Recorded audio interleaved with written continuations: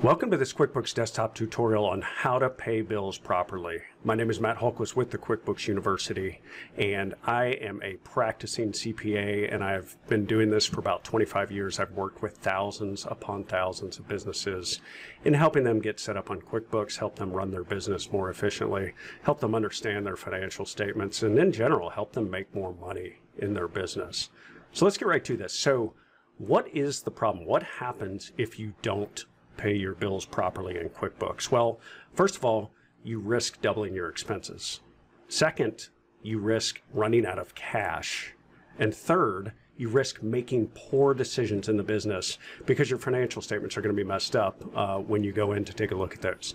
And if you have messed up financial statements, you're going to make bad decisions. All right, so we're going to talk about how to get around that, how to fix that, how to pay those bills properly. First, if you could subscribe to my channel and also like this video, I would very, very much appreciate it. I do this for free. I do this to help people out. I do this to help small business owners. That is my passion. And by subscribing and liking this video, you're helping me out a lot. Okay, so let's get to this. Let's talk about how to pay bills properly. So we're here on the home screen in QuickBooks Desktop 2021, all right? And if you don't already know how to enter bills into QuickBooks, make sure to go watch my other video. I'll put a link to that down in the description, but go watch the video on how to enter bills properly in QuickBooks, because there is a sequence of you enter bills and then you go into pay bills. And you want to make sure that you follow this sequence so that you're capturing everything. Okay, so first of all, we're going to assume that you have entered your bills correctly. So when you go to pay your bills, there's a couple things. If you're on the home screen, you can follow this flow chart. You're going to see this pay bills icon here, or you can go to the vendors drop-down menu and go to pay bills. All right, either one's going to work. It's going to take you to the same place. So we click on that and you see that it takes us to the pay bills screen, and you're going to see a whole lot of stuff here. All right, so let's walk through what each of these things mean, and then I'm going to show you how to not only pay the bills properly in QuickBooks, but also how to think about when you pay your bills, what you want to be thinking about. Okay, all right, so show bills. You can change this to be due on or before a certain date, or you can say show all bills. I typically show all bills so I can see what I have out there. All right, you can filter this if you want to filter by one vendor. Some people have multiple bills from certain vendors, and so they want to filter just by that vendor. You don't have to do that. Just leave this blank. It's going to show all the bills. Okay, you can sort by the due date, which is what I recommend. So we're going to leave this on all vendors because we want to see all of the bills. Okay, now you can sort by due date. Or you can sort by discount date. So if you get discounts from certain vendors and you want to sort by the due date for that discount, you can do that here. You can sort by the vendor, amount due. So there's all sorts of different ways. Now, I always look at the due date. And the reason for that is because it's very important to think about what you're paying when you pay it. And we'll get to that in just 1 minute. And I'll tell you the importance of that. So I recommend you leave it as sorting by the due date. Okay, now down here you've got all the bills, and you can see the columns here. I won't read through all of these, but you'll see that you've got, the due dates and the vendors, the amounts, etc. And you've got these check boxes. Now these check boxes are what you're going to do when you actually go to pay that bill.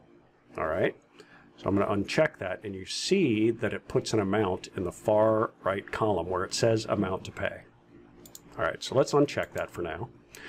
All right, down here you can select all bills, or you can clear your selections. You can also highlight any one of these bills and say go to bill, and it'll take you to that entry in QuickBooks. All right, so if you need to go to that bill, if you look at this and say, you know what, this looks a little bit funny, I need to go check out this bill, you can go to this bill here in QuickBooks. All right. Now, if we go over here, if there are discounts, that will show up here. So if you do enter the terms for this bill, when you enter the bill, if you enter the terms, like if there's what's called a 210 net 30, which means that you get a 2% discount if you pay within 10 days and it's due within 30 days. So if you specify that those are the terms, this is going to put the discount here for you. All right. So right now, this is just terms net 30. And then credits. If you have a vendor credit for a certain bill, these will show up here.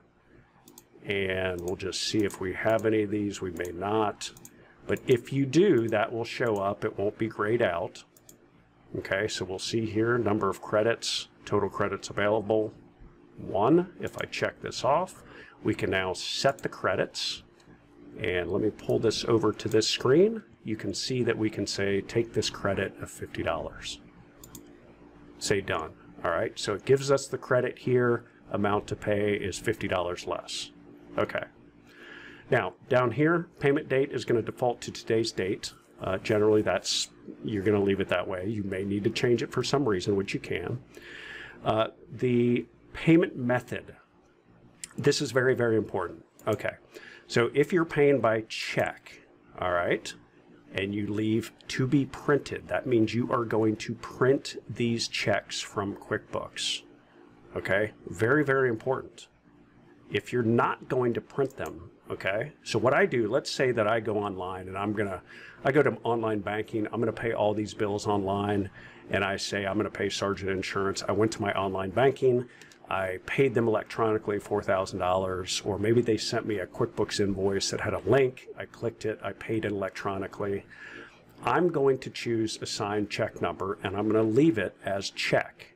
And the reason for that is because once I click Pay Selected Bills, it's going to tell me, it's going to ask me what check do I want to assign to this. And the check that I want to assign to that is going to be either online banking. You can type this in. You don't have to put a check number. You can put EFT, ATM, debit, whatever you want to put to signify that it was paid electronically. Okay? So the only time you're going to put to be printed is if you are actually printing checks on check stock from your printer out of QuickBooks. Okay? So we're going to say assign check number, and then you want to make sure it's coming out of the right account. All right, so if this is being paid out of this checking or BB&T checking, savings, whatever it is, make sure that you choose the right account. Okay, now one more thing about methods. You see here you can also choose credit card. So if you're paying a bill by credit card, you would choose this, and it's going to ask you which credit card you're using. All right. So you can go through the pay bills function by paying by credit card. Then, of course, you can choose online bank payment, okay?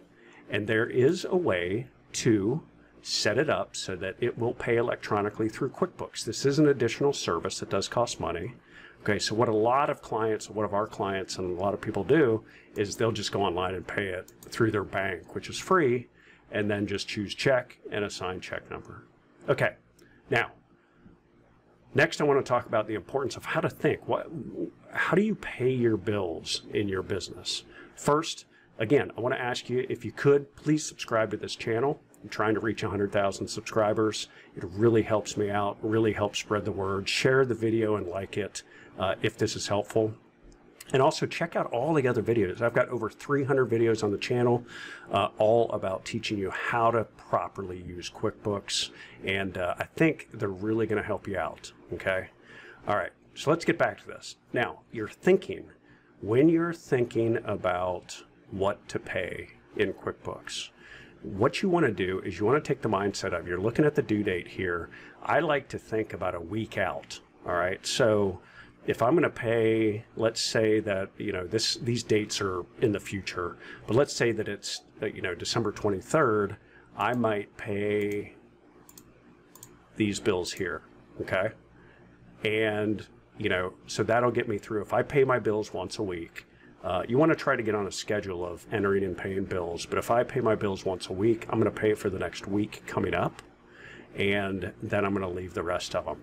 Now, this is really important for cash flow purposes, okay?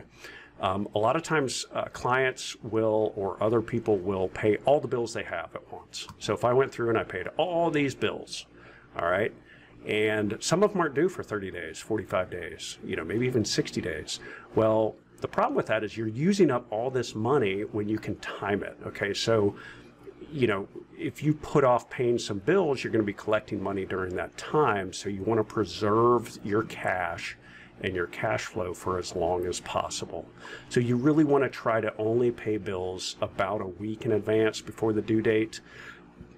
I know some people that will pay them on the due date. You know, as long as you're not going to get any late fees or penalties or anything like that, you can take your time and pay those bills when they're due. Okay, so just think about that, and you have to think about it with some vendors. Now, another thing people will do is they will contact some of their vendors and ask for longer terms. So if your vendor right now gives you 10 days to pay a bill, call them up and ask for 15. Call them up and ask for 30. They may give it to you, and if they do, then you can help your cash flow by paying that in 30 days instead of 10. Okay, this becomes very, very important as you grow your business and as you are a growing business, because you want to hold on to that money for as long as possible. Once you check these off here, okay, so if these are the bills we're going to pay, we're going to uncheck Sergeant Insurance. We're going to say Pay Selected Bills, and you'll see here, this is where it says Assign Check Numbers. You can choose Let QuickBooks or Let Me.